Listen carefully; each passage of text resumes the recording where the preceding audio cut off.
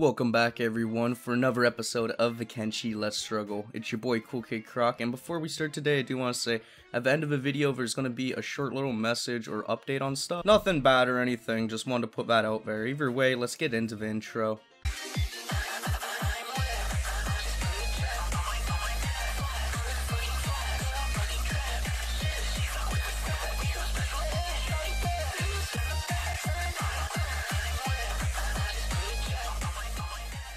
Continuing the voyage back from the Fishman Islands, the group is stopped by multiple groups of beak things and attempts to stop them from getting back to the Hairy Young Empire. Doesn't work though because they are too strong at this point. Beak things are almost just like the dust bandits to them. Over at Fort Harold, we needed a new construction project as everybody was fucking doing nothing. So one of the mods I have adds in these animal cages, which are just for holding animals. So I found the XXL one, which is the biggest one we can get, and I obviously wanted to put that around the base. I put it outside instead of inside because it takes up too much room.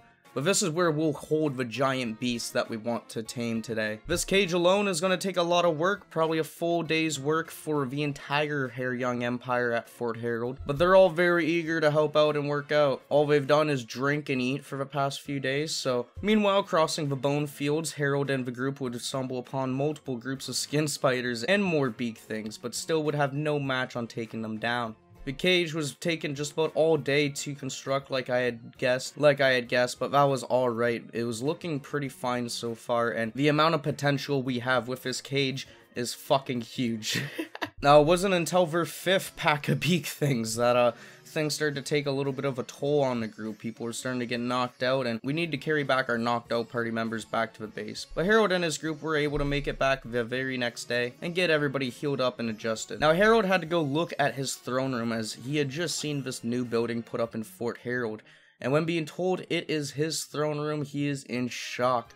The place looks fucking stunning. There's places to eat, and everybody's waiting to hear him talk. Harold doesn't sit on his throne, though, like a normal person. He sits on it fucking diagonally, but we'll just let him be himself. Going upstairs, he has a nice amount of different shit. Not really that impressive, but as far as anyone in the Kenshi universe, Harold is probably living at the best right now, even better than Lord Phoenix with his nice royal double bed and shower. Being able to eat and socialize with everybody in the Hairy Young Empire is just something that if there was a happiness need in Kenshi, it would definitely be at max right now. Harold also takes some time to talk to Implord and explain to him that he's going to actually need him in his group. Harold loves the beast just as much as everyone else does and doesn't like to neglect him, but he can't just take Implord everywhere or else Implord will kill fucking everything. But for this battle, he will need Implord at his side or else he might be at risk of dying along with the others. Gathering the entirety of Fort Harold in the throne room, or at least most that didn't have to make food and such, Harold would begin to start his speech and talk to them. It has now been 130 plus days since Harold began building his empire from the ground up, just starting with himself, growing out to a few more skeletons and then people. Harold has met many different people and beasts along the way and has become friends and enemies with many of them. But the next way that Harold wants to impact the world is in a much different way. Kenshi's most dangerous beast, the Leviathan, or at least one of the most strong beasts in Kenshi, is the one that Harold wants to have his eyes on. Ever since day one, he's wanted to go Leviathan hunting and finally tame a Leviathan, and this would be the time to. He would not be taking any other humanoids, just all of the skeletons that he trusted that could come with him. They had a much lower chance of dying or losing any limbs or bleeding out from the battle, as well as bringing Implord with them. They would have more than enough strength to take on this beast. And so the journey would begin. Everyone at Fort Harold would continue their efforts to keep up the base and keep things running as smooth as possible, while Harold and his group would attempt to go into the Deadlands to search for one of these beasts. Even though the Leviathans are strong, Implord's stronger, hitting for 600s. So Harold was very confident in the fact that he could probably tame one of these Leviathans, or at least get it down.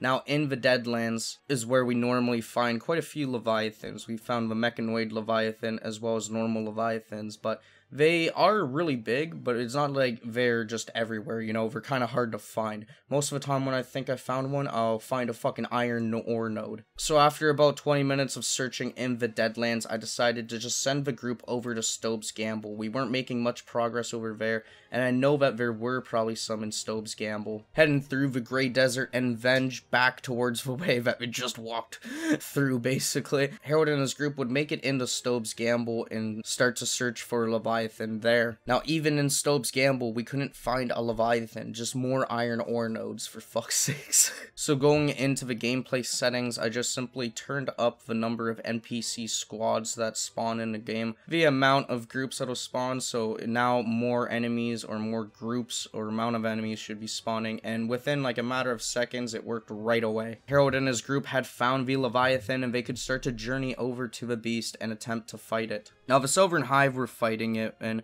I decided just to let them do a little bit of damage to the Leviathan, and then skeleton bandits came as well, so we needed to take them out. On the bright side, the Leviathan was at least a little bit damaged, though. Now, I strategically positioned everybody around the Leviathan one by one, just to circle him, and then all at once unleashing an attack where they would all slowly swarm in and trap him, leaving him to not be able to hit more than one person at a time, and they would all be able to hit him at once. They needed to do at least 6,000 damage to one of the main limbs, and while the Leviathan is hitting for 30s to 60s, we are doing lots of 90s, 80s, and 100 pluses. Watching Harold and his group fight their heart out against this Leviathan was probably one of the most intense battles I've had yet in Kenshi.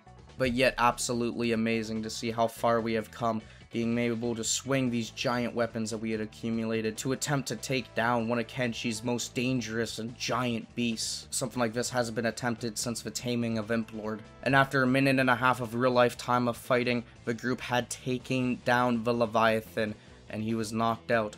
With that, they could go and first aid him as well as pick him up. Now, when picking him up, he did a really funny little jiggle dance, like, I think this is the best shit I've ever seen. Made taking down the Leviathan 100% worth it, honestly. And with that, the group can now head back to Fort Harold in attempts to put this beast in the cage and tame him. It is pretty funny watching them walk with him, a little bit more crazy than Implord. And over at Fort Harold, we are having a food problem. I really need to do an import, to be honest, and reset these fucking jobs because people are starting to starve. I mean, everybody wants more recruits, but right now we're starving, so I'm putting recruits on hold for a moment. But the next morning, luckily, the group would be able to make it back to Fort Harold, and there was the giant cage ready for the beast to be put in. Harold went up and put the Leviathan inside of the cage, and with that, he was in there. It just fucking felt amazing. Now all Harold had to do was talk to the Leviathan and convince him to join us. But upon trying to talk to him, I guess because the cage is too big or the dimensions or something's fucked like it always has to be, it fucked up and we couldn't recruit him. Just no matter what we click, lock, set free, whatever, didn't work. So I had to click the other set free option and actually get the Leviathan out of the cage, and he was just walking around. This meant we had to, of course, fight him again. And seeing as he had already healed up halfway, this was basically another hell of a battle for the group. Now, the entirety of Fort Harold came out because no one wanted to see Harold get injured anymore. He was already pretty close to dying. And they did take out the Leviathan, but many people in Fort Harold were knocked out. The skeletons would get the Leviathan under control though, while people of Fort Harold rescued and medicked the other people. Now, we put the Leviathan in one of the normal cages, and of course that works, for fuck's sake. That's when Endo fucking died. And not only him, Cool SS died a fucking second later. Literally, two of the earliest people that have been watching the series, have been in the series, both fucking died together due to the Leviathan attack. We had to finish attending to the Leviathan first though, so Harold went up and talked to the Leviathan and confidently asked the Leviathan to join the Hair Young Empire. To which the Leviathan, of course, agreed. Now Harold would name the Leviathan to Larold, and with that, Larold has now joined the Hair Young Empire. Welcome, Larold the Leviathan. But on a sadder note, we will be membering Endo and Cool for their efforts in the series with these tomes. This doesn't mean they're gone with us. I hope they'll still watch even though they're fucking dead. But this is something that Harold will remember for the rest of his life, because he needed to tame a Leviathan. He lost two of the most important friends that he had to him, the ones that have been with him since the very beginning, and now all he could do was pick up their dead bodies and find a place to bury them. Did he make the right choice by getting a Leviathan to tame? Was it worth the sacrifice of not only two Hair Young Empire citizens, but friends? He'll have to figure that out with reflection. But either way, I hope you guys enjoyed this episode of the Kenshi Let's Struggle. Now, a quick little update I wanted to make was just sort of like, I will be taking somewhat of a break from making these Kenshi videos. And I do want to talk about it a little bit, but not make a whole separate video on it. I've been making a lot of Kenshi videos. I have like over 50 on my channel. And just Let's Struggle videos, I have almost 50 Let's Struggle videos in total. I do want to say, like, thank you for everybody who supports this series and motivates me to keep on documenting the series and everything, because it's one of my favorite games. There's just so much I love doing in it and showing off, and I'm very glad that there's a community of people who really appreciate that. Now, while I do feel like this for Kenshi, I feel like this for a lot of other games too. There's a lot of other stuff that I want to play, and honestly, with 400 hours in Kenshi, I'm never going to get around to playing more than a little bit of a game here and there, so I don't know if it'll be like a week or a month or a couple months. Like, of course I'll come back to making Kenshi videos. I just want to focus my efforts on some other type of videos for the time being, as well as maybe checking out the Genesis or Blood and Sand pack. I am thinking of just putting this series on hold and then coming back to it in a couple months. And I know that may disappoint quite a few of you. I just want you to know that I do promise I will be coming back with this series. As long as the file doesn't corrupt, the only person who can stop me from having a fucking blast in this game and showing you guys it is myself. And for now, it is going to be myself. But I promise whenever I come back, the videos will, of course, the normal Let's Struggle quality that you expect. But I'll be putting my all into them for sure. For the time being though, make sure to check out some of my other content on the channel. I do make lots of other videos on games and other things that I like, so for the time being, it's not really like I'm just taking a break from everything. I'm just trying to work on other things. So thank you for watching this episode of a Kenshi Let's Struggle. Feel free to leave your thoughts in the comments section below, and I'll try to respond to everybody if I can. Have a good one though, and peace.